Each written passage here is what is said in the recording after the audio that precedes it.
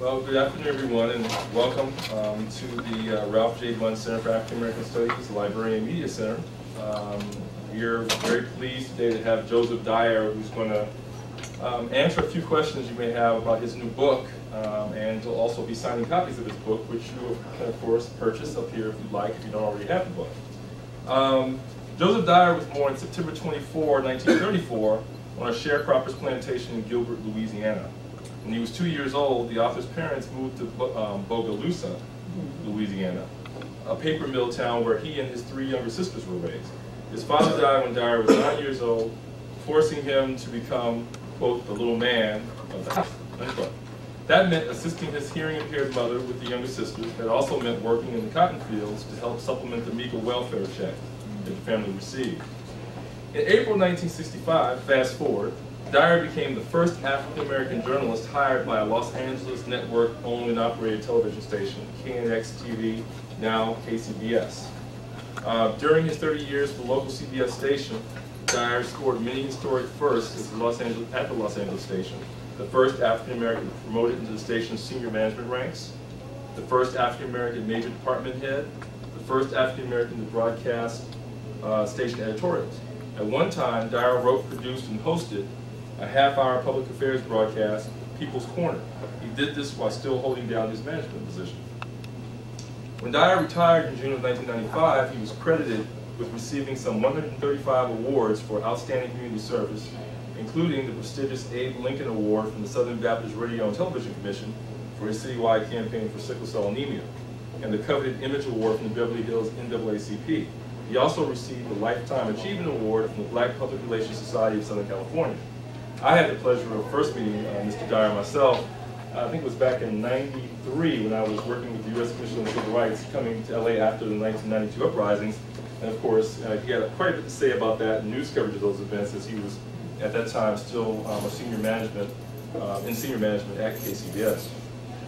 Dyer is married to the former Doris Dillon. They have 4 children, Monica, Karen, Kimberly, and Joe Dyer III. They also have 3 grandchildren, Nicholas, Christian, and Melanie. Dyer has now written a book about his life entitled A Retired Black Television Broadcaster's Lifetime of Memories from the Cotton Fields to CBS. This memoir paints a very compelling picture of the author's pioneering years with the CBS Los Angeles station.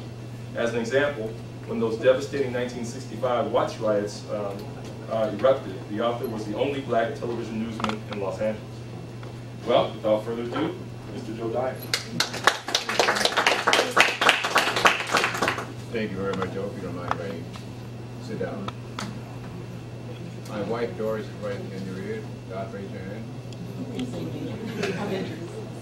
Okay, and my daughter, Karen, over here to my left. Good. First of all, let me just say thank you very much for inviting me. My pleasure. I'm certainly very appreciative of the fact that you invited me to share with you during the annual observance of African American History Month. On 3 occasions, it was my pleasure to serve as a citywide honorary chairperson for African American History Month.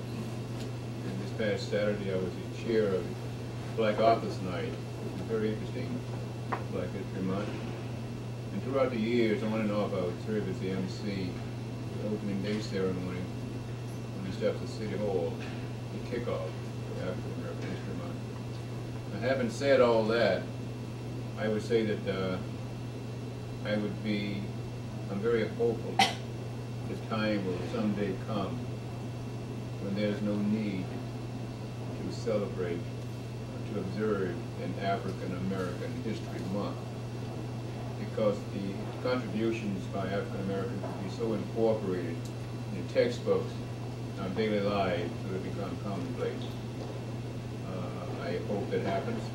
I'm very hopeful that it will, but I still hope and pray that it becomes a reality. The contributions that African Americans have made cannot be shelved into one month because they're very intricately involved in our daily lives. If you're a man, you get up in the morning, you do the shave and cream, and begin to shave. You have to be reminded that Dr. George Washington Carver had that's a product of over 300 experiments with the peanut that he was able to provide. If you happen to go out there at the intersection and happen to stop in one of these traffic lights, you have to be reminded of Mr. Garrick A. Morgan, who invented the device that made the signal light possible. If you're a golfer and you like to play golf, years ago you put the ball on the ground and swat it. Years ago, a black young inventor invented the tee, so he elevated the ball and swat it. If you happen to be going into surgery and you think you're going to need a blood bank, you have to be reminded of Dr. Charles Drew. His experiment with plasma that enabled blood to be preserved over long periods of time. During World War II, thousands and thousands of soldiers were saved by the plasma that Dr. Charles Drew pioneered. Coincidentally, Dr. Charles Drew himself reportedly died on a lonely Mississippi highway after an accident because none of the nearby white hospitals would accept him because of his race. We're talking about African American history here. That it should be incorporated not only 1 month out of a year, but in our daily lives. It should be commonplace, not only for blacks, but for Latinos, Asian Pacific people, Native American spirit. It's a human story. I think it's a story that should be told over and over and over again. They say a people without a history is a people that didn't exist. Unless you know about the history, you don't exist. You certainly cannot put in perspective where you've been, perhaps where you should be going. If you in my memoir, as an analogy, I drew attention to the fact that in Louisiana, my home state, years ago, there was a county fair. And at that county fair, whites would go to the county fair Sunday through Friday. Saturday was reserved for blacks. And that Saturday, all the blacks, flatbed trucks, pickup trucks, school buses, bicycles, some of them, would go to the county fair in Franklinton, Louisiana. That was Colored Folk Day. You fast forward, people who know what my feelings are in many respects about media, we commonly refer to the time that some of our very talented minority anchors are placed on weekends, and we refer to that time as ghetto time. I would hope that day was come when the weekdays are filled with the Mark Brown and Pat Harveys. I suppose the many that I guess you may see assigned to the weekend, you'll find a permanent home over there. We're talking about ghetto time. It's no different than it was back in Louisiana 30 years ago when we all went to the county fair on Colored Folk Day, if you will. And I would hope that the weekend is not the total dominion of minority news persons. Things get a little better as far as our observance of African American History Month. You may recall, and may not recall, that years ago this observance was done in 1 week. Then it was called Negro History Week. So we're now 1 month. We only have 11 months to go. We'll be observing it all year. I don't want that to sound negative. It's just a fact of life that I have a problem because during this month, the media would be inundating the airwaves with stories about African Americans and their contributions, and that's very laudable, and God bless them for it. My problem is that after this month is over, they'll go back to business as usual. And you'd be hard-pressed to find something on our airwaves documenting the many contributions of African Americans, Latino American, Asian Pacific American, etc. And that's sad. Again, that's sad. I would think it's left up to some of us who have to be writers to kind of right that ship, and that's one of the things that I tried to do with my memoir, and that is to recreate how it was back there some 50 years ago in terms of the racial landscape. This past Sunday, there was something on Showtime called The Deacons of Defense. No one saw that. Well, that came out of my hometown, Bogalusa, Louisiana. And one of the things I pointed out in my memoir was my awareness of the Deacons, what they did, kind of preserve the peace at that time. And I am convinced, because Bogalusa was located all around a lot of little hamlets, little small places that were festering spots for the KKK. And I am convinced that if it were not this highly militant armed group called the Deacons, it would have been a bloodbath. But because most of the so-called racists was aware that the Deacons were guys from the box factory, paper mill, who took shifts every night sitting atop houses, in cars, in trucks. Since most of these guys had come out of the Korean War and they loved to hunt, they were quite proficient with arms. And had a gentleman by the name of Charles Sims who came out here and was interviewed on the Louis Lomax show. Now those of us who knew Charles realized he was a, how you say this gracefully, he was a street person. But we made Charles seem like a deity when he came to Los Angeles. I mean, Charles talked that stuff. And when I watched the broadcast that night, I said, boy, Charles, please. But Charles let you believe that every able-bodied black man in Bogalusa was a member of the Deacons. That simply was not true. But as far as the world was concerned, it created a different PR job, because what it did was give Bogalusa notoriety, obviously, that it really didn't deserve. But it served the Deacons' purpose, because it certainly sent a message to all the races that if you want to let the bloodbath start coming to the community, it never did. And I think largely because of the Deacons' self-defense. Thanks to the civil rights movement, everybody in Louisiana nowadays goes to the county fair 7 days a week. And I would hope that sooner or later, everybody would be anchoring news broadcasts 7 days a week. And sooner or later, the contributions that African Americans have made is something that we duly celebrate, not 1 month out of a year, but 12 months out of a year, because they are indeed very profound. Now, there's an old saying, in order for a presentation to be immortal, it doesn't have to be everlasting. So I'm going to stop here and answer some of your questions about the book. I'll start off by saying it's a labor of love. It's a tribute to my mother, late mother, who's along the hearing impaired. It starts my working along with her, those Louisiana cotton fields. She had to be on welfare, uneducated. The entire racial landscape that she had to undergo, being a domestic, being a widow, being uneducated in Louisiana back in the 40s and 30s, is quite challenging. And in the book we talk about how we run and hide all the new purchases before the welfare people came. They found out indeed if she had gotten something else in the house she wasn't supposed to have. To some of you who are much younger, this may be a history lesson how it was back there 40, 50 years ago.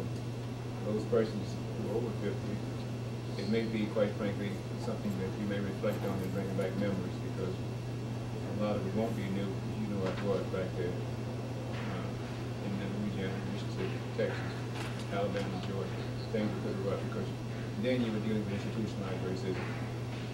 Everybody understood the rule. I saw a movie the other night called The Pianist. As I watched that unfold, some of the things that happened in Warsaw Ghetto, I began to reflect on some of the indignities we as African Americans had to suffer back in the 30s and 40s. Some of it was a little documented. Obviously, you walk into a store first, the sales clerk works on you, and somebody white comes in behind you. They stop, very diplomatic, and you're with a white person over there. And you took your head off when you're talking to a young white woman. You didn't ride if you were a white woman in the front seat, passenger side of the seat driven by a black man. There were rules. Everybody understood the rules.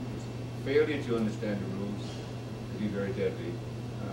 As Emmett Till, life, attached to that came from Chicago, Mississippi town, failed to understand the rules, even though his mother had tried to educate him what the rules were all about. I remember seeing white cops coming to the football field, full of black guys, feed him right there in front of the stands, nobody moved. It's one of the most humiliating things you ever want to see, but nobody could do anything. That was the thing. If you moved, you could get shot, and you could have been executed on the spot. Come out of that kind of environment, you don't forget, I said, inviting the book, I said, I just want, hopefully, if there's some young person can read it and understand how it once was. So next time you see a 60 or 70-year-old black person walking down the street, you can truly say, especially if that person from the South, I know what you went through, and God bless you for having survived. We can learn from the strength from the so-called elders who came out in the southern regions of our country. And I would not excuse the West Coast or other regions too, because when I came to Los Angeles, racism was very subtle here, but it was very prevalent. You know, you take your test and lose it. You were African American, you put into a house, all of a sudden the application got lost. But anyway, the book is laced with all that kind of stuff, so you may find it very interesting. That's long before I got to CBS. CBS was. Can I ask a quick question? I have to actually run to another engagement, but I want to make sure this gets out because I think people might be interested in this. When I first met you, you were telling me the story about how you became the first reporter at KCBS. I'm wondering if you could just share that story with us. Yeah, very interesting, isn't it? And I just want to dovetail on that.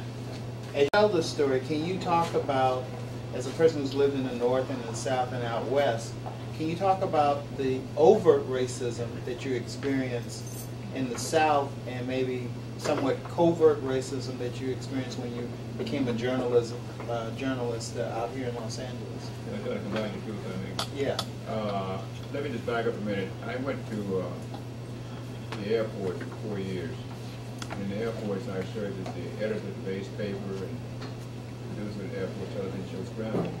That provided me the background I needed. I went to Grambling College. We didn't have a telecommunications department. When I was in school, you could look out the window and see cows walking across the campus. We had no modern day whatsoever. So my experience in media was garnered through the United States Air Force for 4 years. I came out and got a job at JPL, just because of laboratory. And during my spare time, I became involved with what's called Studio West. Studio West had people like Greg Morris, Ivan Dixon, and gentlemen who were very good for my career, Cassius Weathersfield. Now, Cassius found out that I was a writer, because it was one of my plays, that I had television experience before. Cassius was also aspiring to become a director himself. But in the meantime, as a volunteer, he was head of the Labor and Industry Committee for the Beverly Hills and WCP. And they had been lobbying the broadcasters in Los Angeles to, quote unquote, break the ice by hiring someone of color. They had interviewed a lot of people, I was told. Some had good voices, but they had radio voices, but none of them had television experience. So Cassius wanted me to go in and talk to Roy Healy at Channel 2. He said, "You've been on television before, you've obviously written before, we have a good shot with you, Joe. Go out and talk to Roy." And I went out and talked to Roy, not expecting anything great, quite frankly, deja vu, you know. We were waiting. I was really trying to get into motion pictures, quite frankly. So my daughter would tell you, I came out here to replace Sidney Poitier. Obviously, I fell quite short. So they were going to come in to the Boone Show and Twilight Zone and look at our work. So I was kind of holding on for that. But I did go in and see Roy Healy, to make a long story short. And, he was impressed with my background. And he said, "I'll tell you what we'll do. We'll give it a 6-month try. We'll find out during those 6 months if you're talented for us, or we're talented for you." Now, I can tell you'll be coming in at 4 o'clock in the morning doing early morning news. Now here, I guess he thought I was going to react. Keep in mind, I used to get up at 4 o'clock in the morning, escort my mother down the corner, catch a cotton truck. So to have someone tell me I'm coming into a carpeted office at 4 o'clock in the morning at CBS, I guess I was totally, how you say, I had no reaction to Roy. I think he found it pretty interesting. Just one thing I just want to share with you. It's interesting. The second morning I was there, I looked up and I saw a janitor standing in the corner and just watching me, a black janitor. And I was working on some copy at the time, so I did not get a chance to go there at the time to introduce myself. The third morning on the job, and this is in the memoir, there was a janitorial delegation standing at the door. About 8 people standing, men and women, and they were just watching, just watching, just watching. So that morning I was determined I was not going to let those janitors get away from me. So I dashed on my typewriter and ran over and I didn't shake their hand, I hugged them. And I told them I appreciate it very much if you pray for me. And one old man said, the minute we saw you in there, we started crying. One lady said that we were just glad. If we would tell ourselves, wouldn't it be a wonderful thing if one of us someday could be seated in one of those chairs in the Channel 2 newsroom. And I'm glad I've lived long enough to see that happen. As I said in my memoir, I can understand that feeling because when Joe Louis beat Max Mellon, all of us ran out in the streets because Joe had struck a blow for us too. And when Alan Peyton Powell thumbed his nose at the white congressional types who were trying to censor him, we all thumbed our nose with him. When Jesse Owens won those Olympic gold medals, he won for us as well. So I said then, you fight for those persons, the janitor type graduate people, with your success. And I said, Jesse Owens did, Joe Louis did, Alan Peyton Powell did, and I vowed to try it. And years later, when I walked down the hall of the CBS, I would go across the corridor and say hello to a janitor, much quicker than I would one of the fellow white executives, because they were there when I needed some help. But I'm sorry, of course. So that's how I started. Now here again, it's interesting, one thing to tell you. When I got to Channel 2 to watch riots broke out 4 months later, they did not want me to cover the watch riots. The news director was very adamant. He said, no, we finally hired our first black reporter, and we sent him off down there and get him killed. That ain't going to set right with the community. And I think it was halfway sensitive to what NAACP may have said if I had gotten hurt down there. So I finally indicated by saying, look, I'm volunteering to go down there. It's a big story about a decade. And I'm being sidelined because I'm black, I'm a journalist, a trained journalist.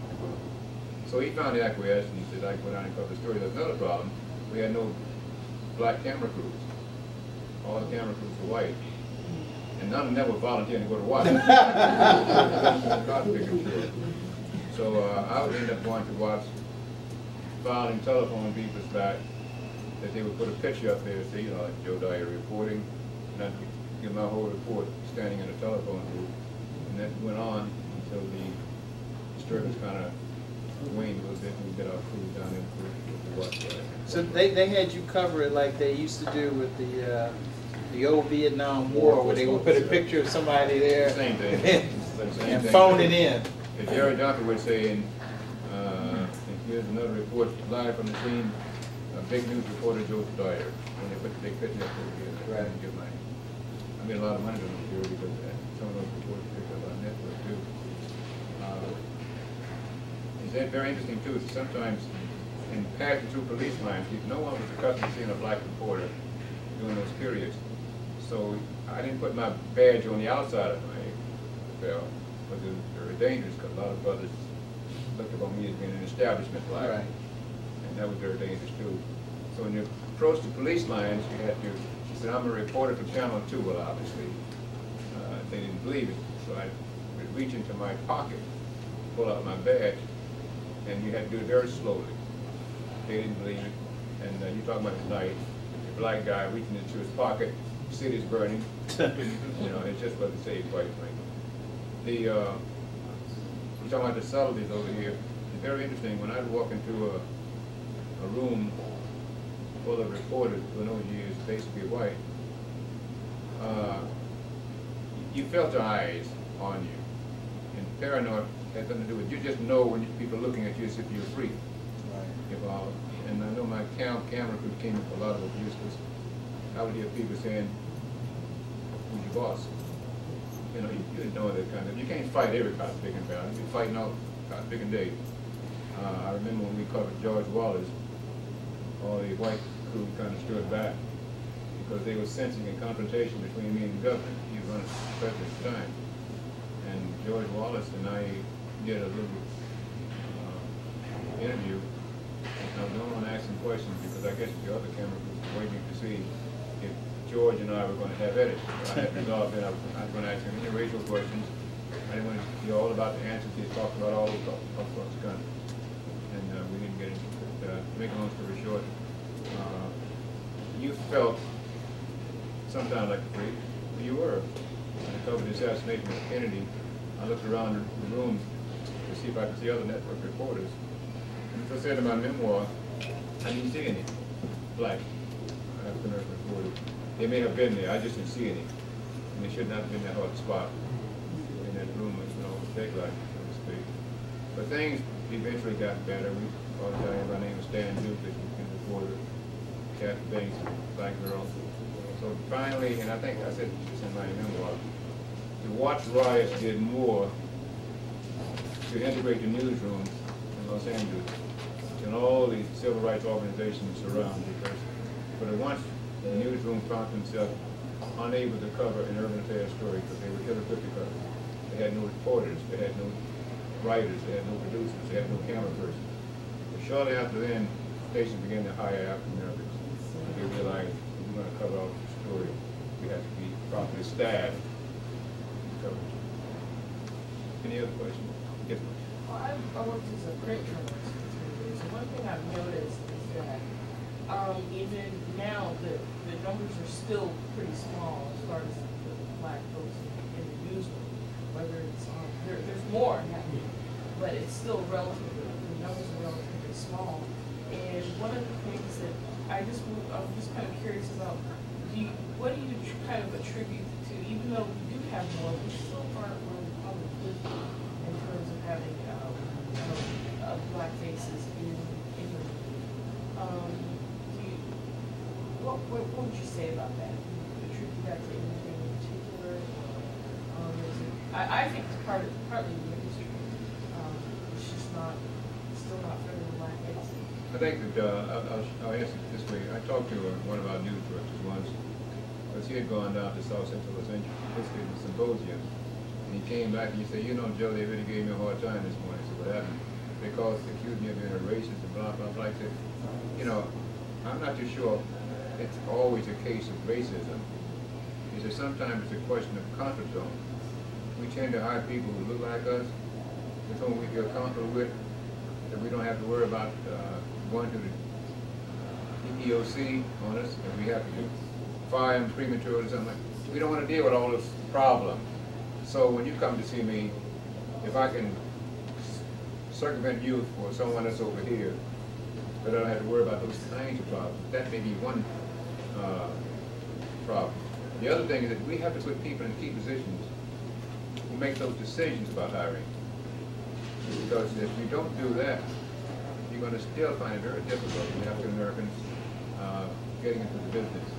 Because we don't have that system of networking. Like I told you, I got into Kelly, fortunately, NAACP fund pressure.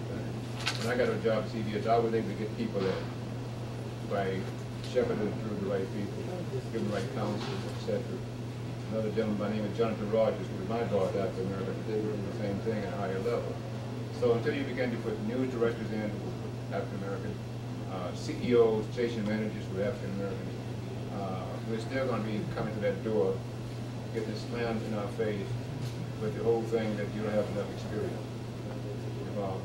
And I can tell some of the young people today, I say, well, since you know you're going to hear that, go down to Portland, Oregon, Chihuahua, Texas, or wherever. Get yourself some experience. Come on back and say, I'm a professional. And they want to neophyte. It's a hard road over it, and it's not very successful. This is the #2 market in the country. It's very difficult to do. You're right, there is a, and it's slowly declining more. Go to NABJ sometimes, and that's what they're talking about, the declining members of the state, and they're concerned about that. Well, isn't one of the things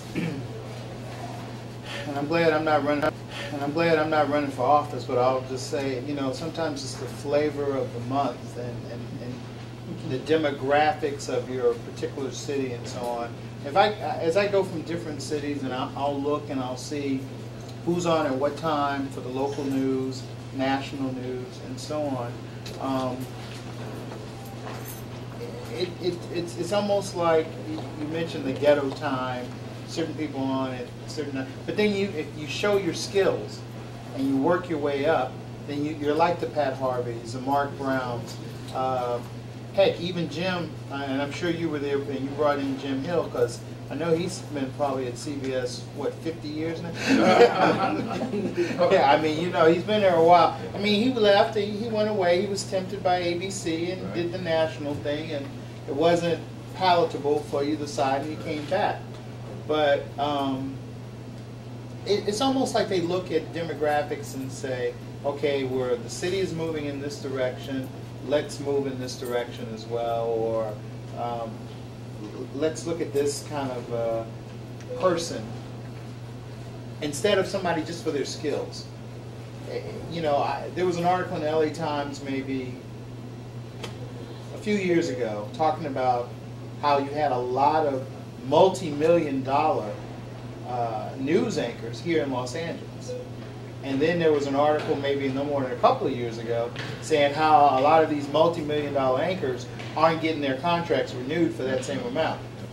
And it's, you know, maybe in the 70s, 80s, it was the big thing. You know, Jerry, he was at CBS, and then they paired him with Tawny Little. When I first moved out here, I'm like, who is Tawny Little? Everywhere I would go, it was like, oh, the Tawny Little fan club, and I'm like, who is this? And they said, oh, she used to be Miss America or Miss California.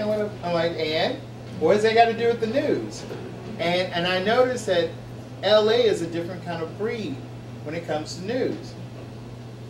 This is the only place I know where everyday weather is the top story, like rain.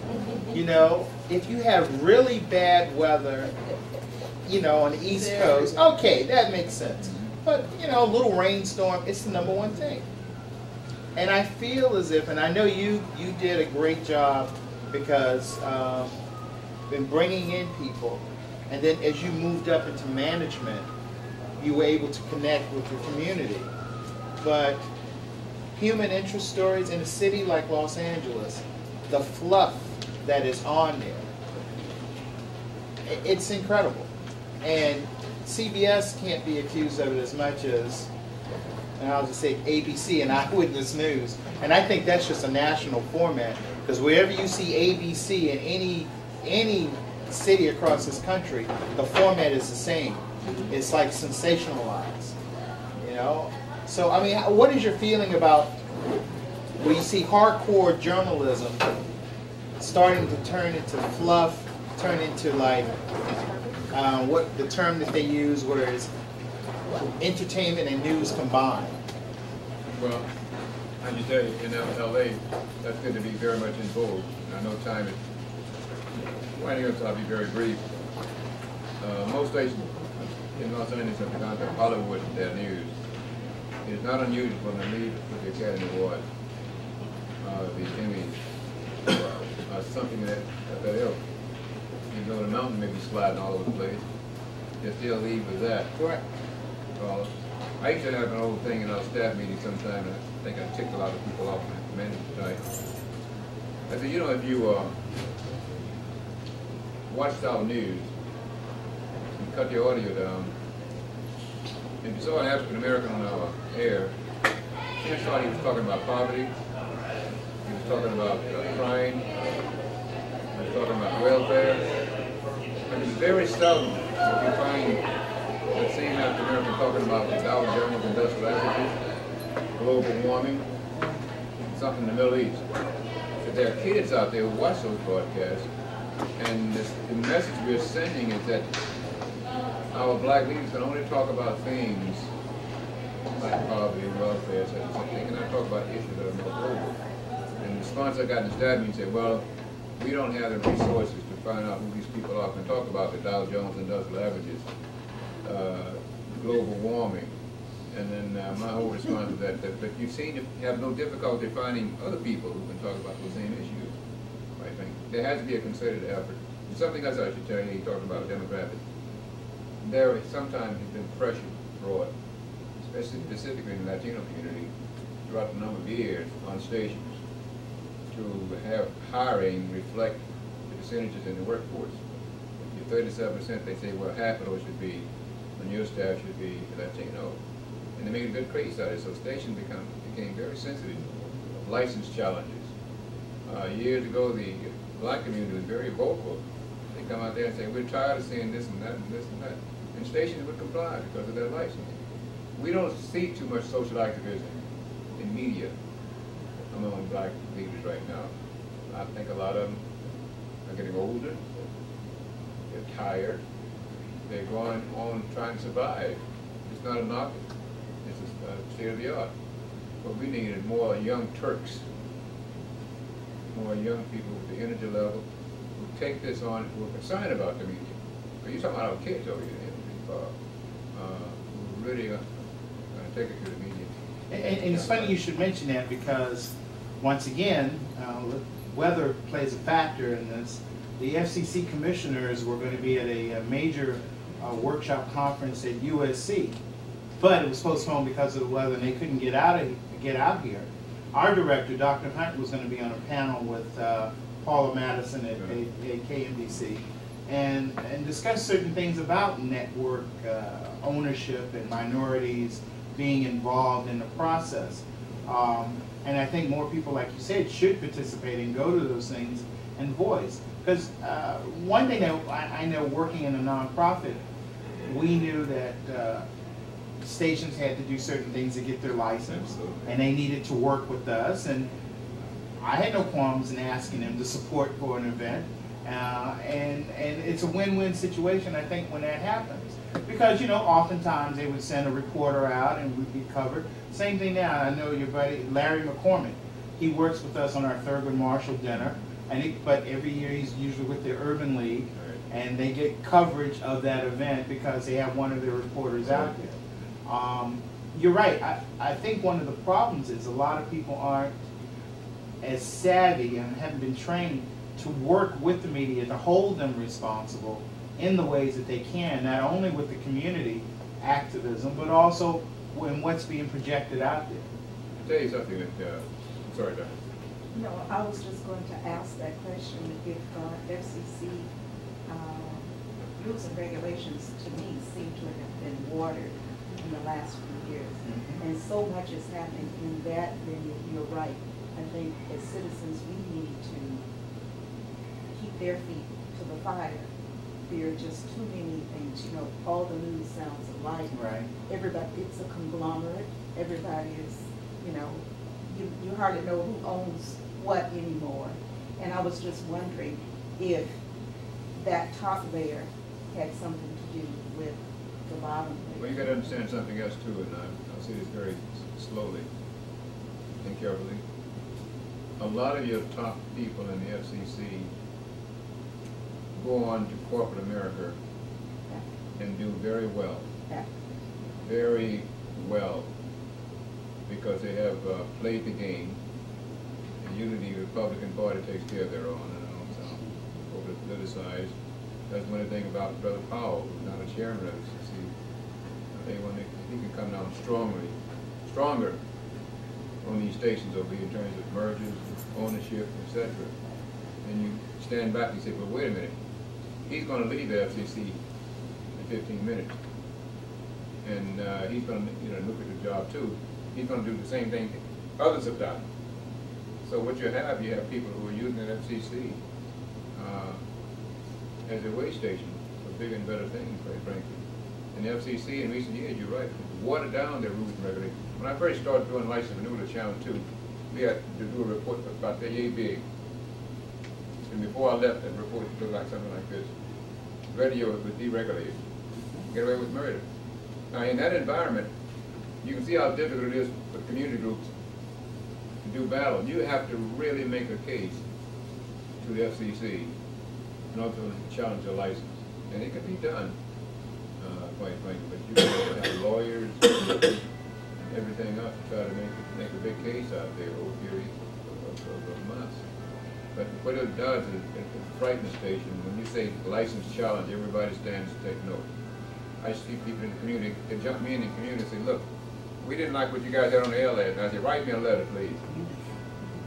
And I'm still waiting on those letters. Right. Because letters are a valuable documentation that somebody's angry with us. And I have to file those letters with people responsible.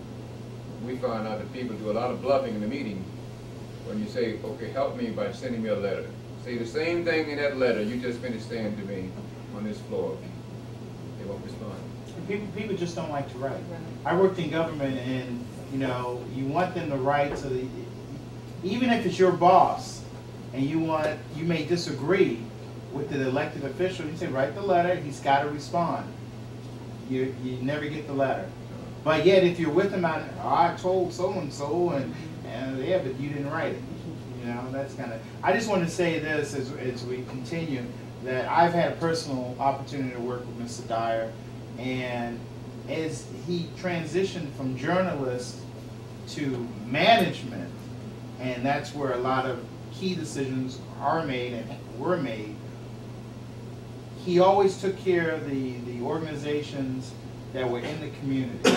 As far as, I mean, KCBS didn't have that much money, but you spread it around, and I want to personally thank you when I was working with a nonprofit for supporting us, and I know of many others when I was at meetings like the Public Relations Society or the national fundraisers in LA or whatever. Hey, Joe Dyer over there, we got a little bit of money from him. So, you know, now that you're retired and writing your books and so on, thank you for helping many people, because the little bit that you helped to get to those different organizations did make a difference. And if you didn't have someone who was sensitive in that position, then I think a lot of, like in my case, we helped sick children, a lot of them would have suffered as well. Appreciate it very much. I have a question and comment. You mentioned earlier that a lot of times with the media, they don't, I guess you said that they don't allow, they don't pick journalists that can speak on the Dow Jones question and certain issues, but they only have us speak on like politics, welfare, those types of issues. And that you went on to say that they don't know where to find such people. You only need to look so far as BET. Ed Gordon speaks on the Dow Jones and international issues. Travis Smiley, and I'm sure that there are others with ABC and NBC and CBS. They're not being looked at. There's in the background, so they're not being looked at. I'm South African, and in my country we're having a problem now with this very issue, where through our Constitution, all media and all other entities within the society have to integrate. And as a matter of fact, a couple of days ago, the government had to shut down a radio station, Radio Pretoria, because they refused to hire Africans as broadcasters, editors, and the like. And we got it on the radio station was like, well, this is an Africana radio station. That a lot of the people that support our station and listen to us are Africana nationalists, and that they knew that we hired, or they suspected that we hired Africans or people of mixed race or Indians to work as editors, directors, and whatnot at our station. They wouldn't listen to us anymore. And the government basically said, you either comply to the Constitution or we have to shut you down. And they basically did.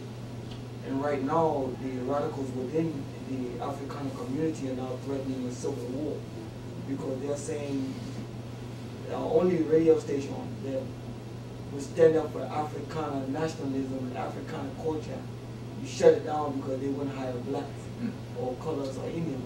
So we have the same kind of problem.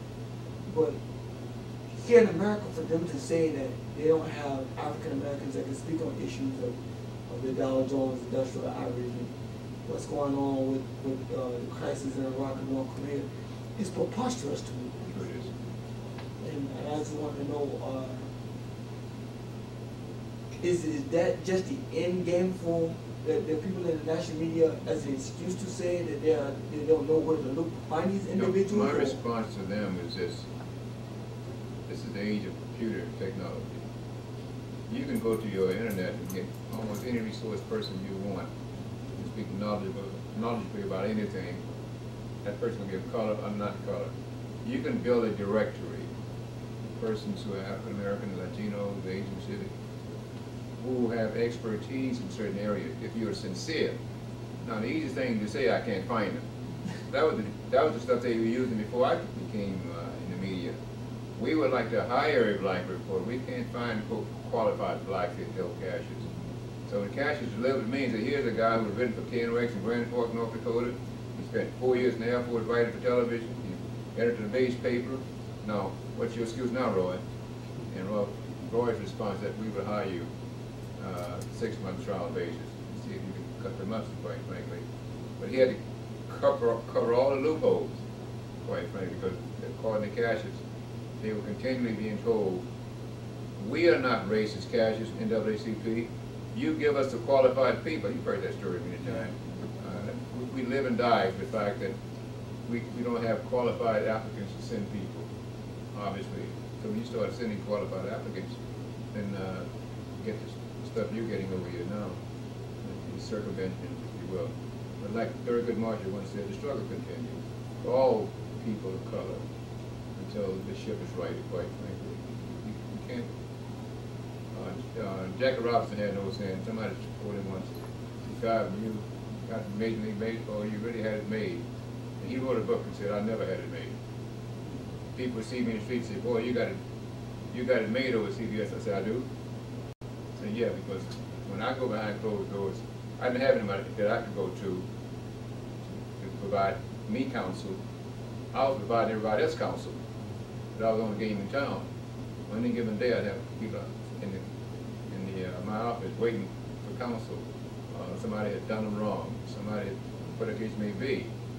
And I said, I wish I had that luxury when I was coming up at Channel 2. I didn't have that. And that's one of the bad things about being, quote, the only one. Because when you're there, people look at you and say, look, you're here, brother. If you can't help it, nobody else will. And you have a sense of responsibility. You really have, because I don't, who will? So I think that people who are offered to those kinds of jobs, and my heart goes out to them, because I know what kind of problem it is. I'll just share this with you on the stop. When I first moved into management, it was customary for management type to have breakfast meetings at posh country clubs. And that's one of the perks of being a good manager. So I received a missive on my desk one morning that says, you are to attend, I just got into management, this is in the memoir, a mandatory breakfast meeting at the Jonathan Club. Now, I come out of news, and I know damn well all about the covenants of the Jonathan Club and that kind of stuff. And I had resolved I was not going to tell anybody about that snafu. I said, I'm going to see what the hell happens. When I walk up to that damn door, and knock on that door, and they open that door and see my black face, there's going to be a crisis, an incident. And I said, maybe read about this back in Bogus, Louisiana. But fortunately, somebody discovered the snafu because they were so accustomed to sending those kinds of memoranda out to all whites on the staff. They weren't accustomed to having a black guy on the staff. And all of a sudden they said, no, it won't be business as usual now. There is some black speck in it on that white milk. So you got to be very careful now how you send out these kinds of things that are basically routine in dealing with all whites. But they're not routine when you're dealing with a system where there's still basically a lot of racism. That if I had walked through the Jonathan Club and told I couldn't walk in, all of a sudden CBS had been involved in a maintenance with it. The general manager probably would have got fired because New York would have determined that he should have known better. And that subjected me to that kind of Now, about what year would this have been? I moved into management in 1968. Oh, okay, so that, and then she had a question, right? Yeah, I'm sorry. Mr. Dyer, I just wanted to let you know my home is Brighton, Louisiana, and I went to Grambling. All All right. The book seems very interesting, and although we just learned about it this morning, we plan to pick up a copy at a later time. But my question was, and this kind of is tossed around in my household quite a bit, as to why is there so many, say, black weathermen who I feel that's from like Al Roker, who is very qualified, and when you see him do interviews or report stories, he's very qualified. But yet he and other ones like Christopher Nance are kind of stuck with the weather. Why do you think that is? Okay, there are two ways to define that. News is usually divided among journalists into hard news and soft news. Mm-hmm. On the soft news category, you find weather, you find sports, you find entertainment. The soft news stuff that you can get a former entertainer to do entertainment, former athlete to do athletics. You can get somebody with a little weather, meteorology 101 to do weather. But when it comes over here to hard news, those are your no-nonsense journalists, those people who presumably have labored for years covering fires and riots, floods, and blah, blah, blah. That's where your big money comes in, quite frankly. It's very difficult to get those kinds of jobs unless you have amassed quite a bit of experience. So what happens, you find more weather guys who come out of the South. It's easy to get jobs down here for weather. You're physically very good, you know something about meteorology. So you come to the West Coast and you can do a transition much easier, quite frankly. You take that same person, come out and say, I want to get a job as an anchor. That conversation changes. You'd be surprised how it changes. So that may be part of the answer, because I had a news director once who told me if he had his troubles about it, he'd have weather, sports, and combined in a 2-minute segment done by the same person. You know, because he thought the whole thing was tremendously embellished, and he thought he's taking that money and done something else. But someone mentioned about fluff stuff.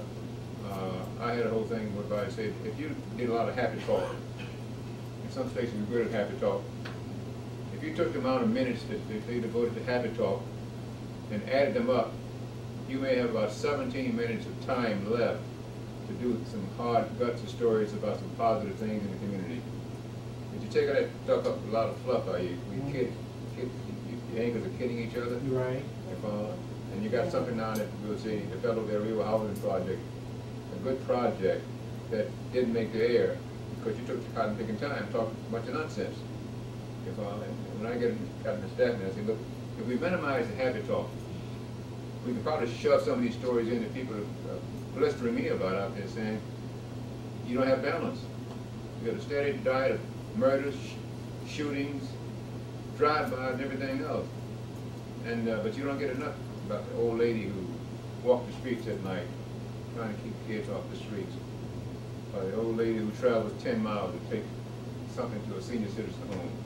They're good stories, but those stories are difficult to make air because they're not given the same priority. They are soft news. Don't you understand? So as a result, you don't have a lot of balanced stories. So that was my problem, because I'd go out in the community a lot, and people would get me with stories, good stories. My job is to go back and write it up, then battle with the news people the next morning at the production desk. That's why that story should make air. And I had another problem too, because I tell people that a story, the morning at 8 o'clock meeting, they said, okay, we're going to go with this story over here, Joe.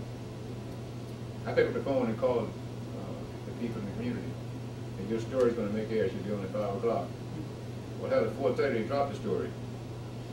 And they got all these people waiting around the TV set, waiting on that story to air at 5 o'clock, and it doesn't make air.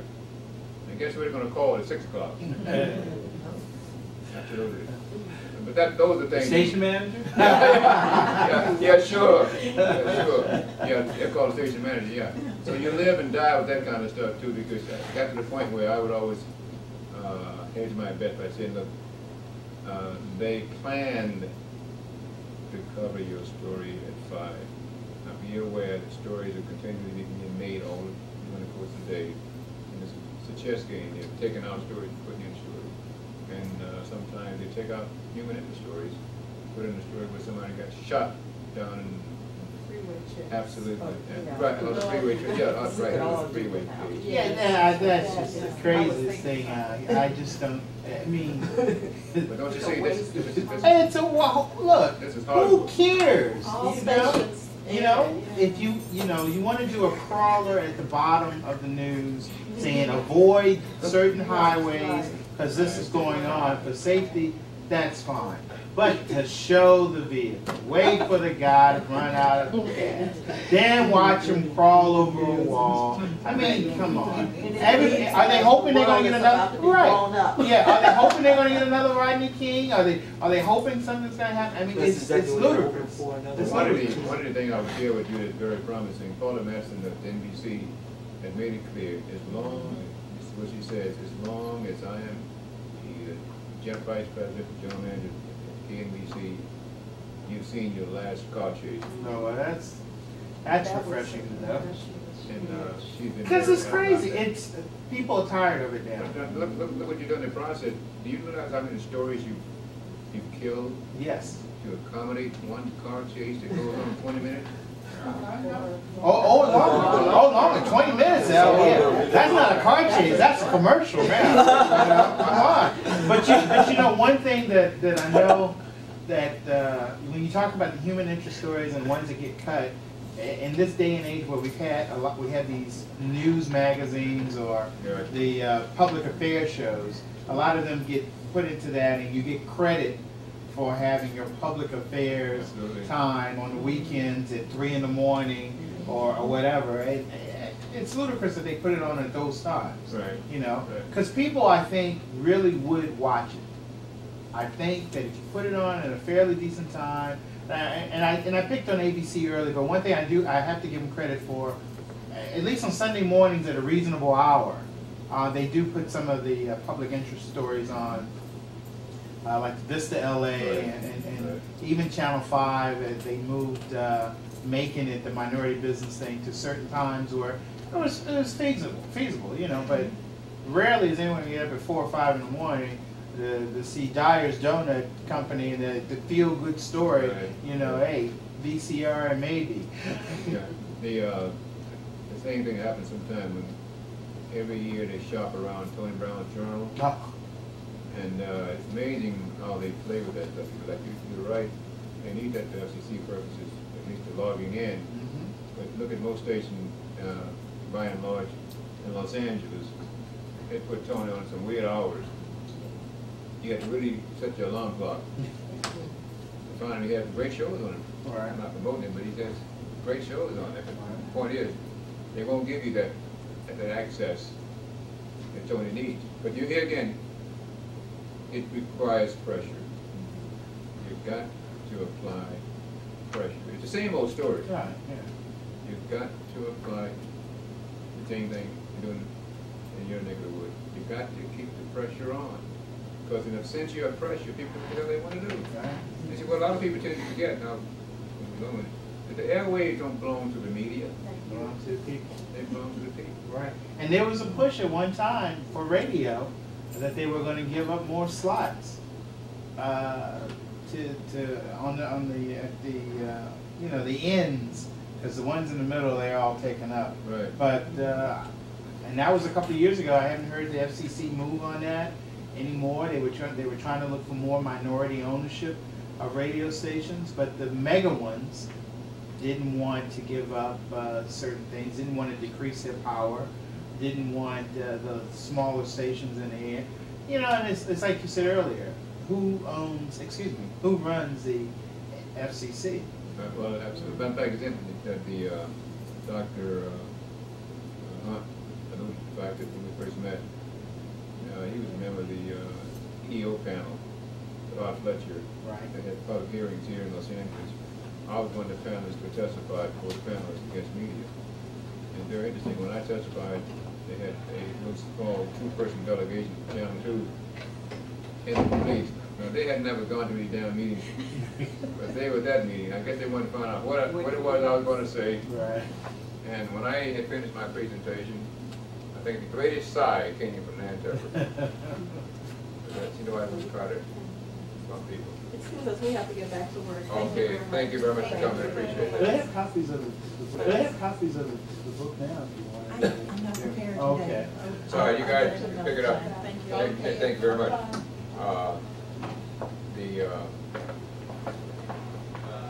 And they had a packed house.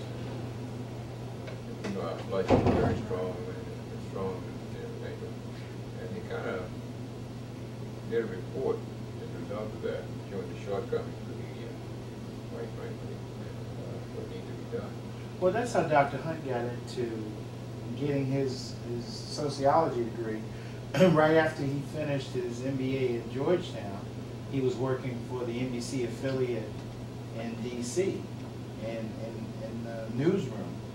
And he was watching how they would cover, and you know D.C. is pretty minority, how they would cover some of the stories there, and just the bias and so on. And that's what led him to go into sociology and look at media and how it relates. And he did the book on how they covered the O.J. trial and how they covered the most recent civil disturbance or riot. So.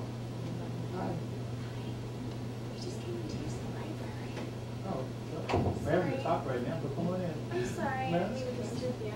So, yeah, that's one thing. I want to see when they reschedule, and if you're in town, that would be a good thing to go to that FCC to give your feedback and comments on that. It's very, very reviewed.